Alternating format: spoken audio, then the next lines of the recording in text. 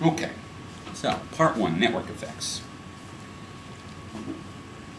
That's a dhow, very common type of sailing boat. They were invented in Arabia, and now they've spread through Arabia and the Indian Ocean.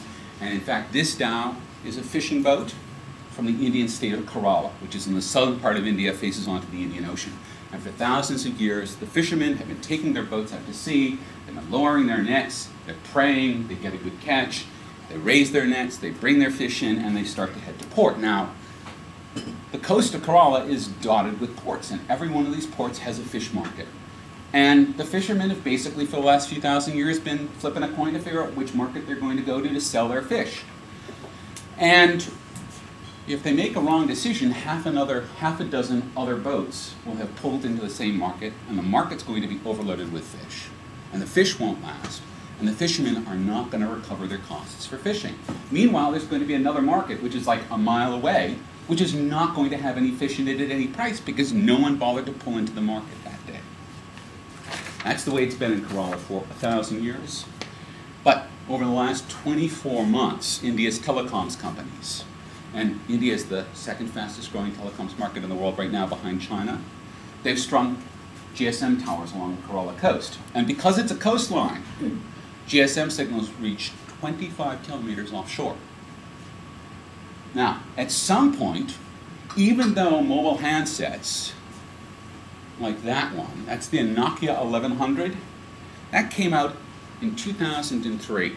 It is designed to be rugged and inexpensive, and in 4 years, Nokia has sold 200 million of them, all right? That's double the number of iPods Apple has sold in half the time, all right? That handset is still, if you're a Kerala fisherman, going to cost you a month's wages. It's not cheap. But you know, some fishermen are maybe richer than others, maybe they have a few boats. At some point, one fisherman bought one, brought it out to sea with him, and maybe he was just making a call ashore, talking to the family, talking to a friend, whatever. And maybe this friend happened to say to him, you know, there are no boats in here today. You probably could make a killing if you filled the market. And all of a sudden, well, the boat pulls in, he sells all his catch, there's no competition, and well, fishermen talk to each other, and before you know it, every fisherman in Kerala has a mobile phone. And they form their own arbitrage network. And they have people they call in the various ports, and the market makers and the fishmongers now have their own phones, and they're all creating their own markets. And so now, the markets in Kerala all have just about enough fish day to day. The markets are happy, the fishermen are happy, and the fishermen are now earning more money, so much more money that the cost of a handset, which is 1 month's earnings, is now recouped in 2 months. And that's not the only example. You now have farmers in Kenya who are calling ahead to markets to find out which markets get the best price for corn, or the best price for maize, or the best price for onions. And you have, again, spice traders in Kerala who are using SMS to create their own bourse as they're trading on the values of goods.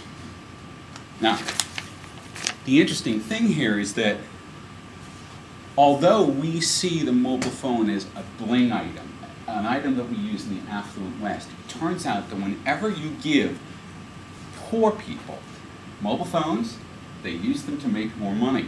And this has become an extremely noticed trend in the developing world. So much so that Grameen Bank, which is the original microfinance bank in Pakistan, found out that they were making a lot of their loans to people who could buy their own handsets, so they started their own mobile phone company in Bangladesh.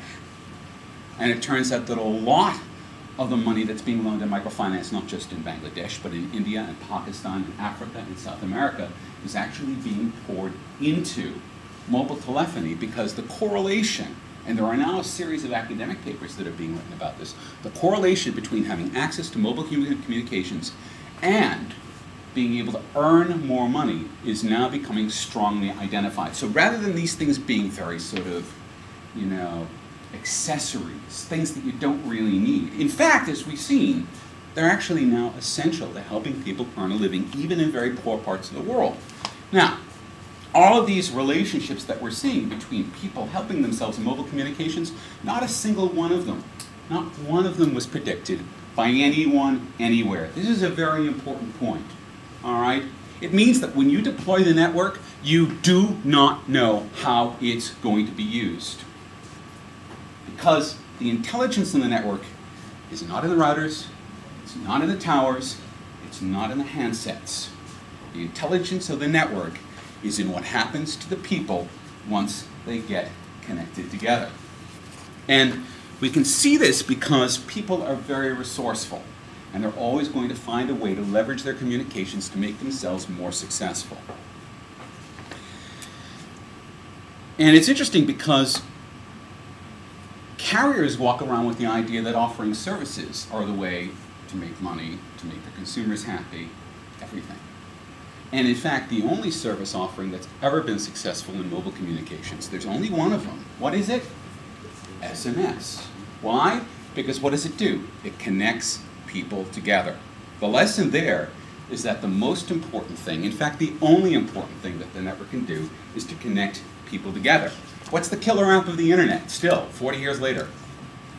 Email. That's right. Okay. Why? Because it connects people together. Now, of course, we know that if you're under 16, you don't use email, but you use SMS. If you're over 20, you use email.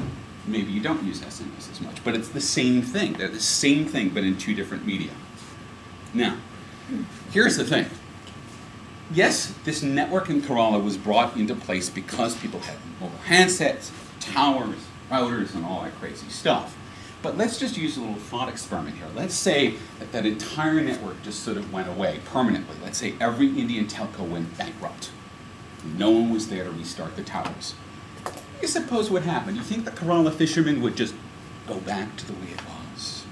Their sort of disorganized, chaotic network? Or do you suppose they might figure out that they can send smoke signals or mirrors on the beach or semaphores? Some sort of system to let them know where they should be going? This is the point. Once a network is created, it cannot be destroyed because the network is not made out of the technology.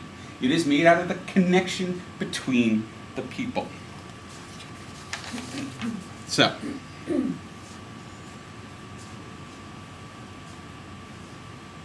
although we like to persistently believe that there's a lot of magic in the network, that's not what the story is about. Magic is not in the network. The magic is in the people who use the network. And this is an important point because any service offering that any carrier offers through a network that isn't about connecting people together is inevitably, whether in the short term or in the long term, going to fail. Okay, I give you the examples of CompuServe, Prodigy, and AOL, Bing, Bang, Boom, which each provided their own walled garden of services to customers. And each eventually was overrun just by the stampede of people wanting to connect with each other on the internet.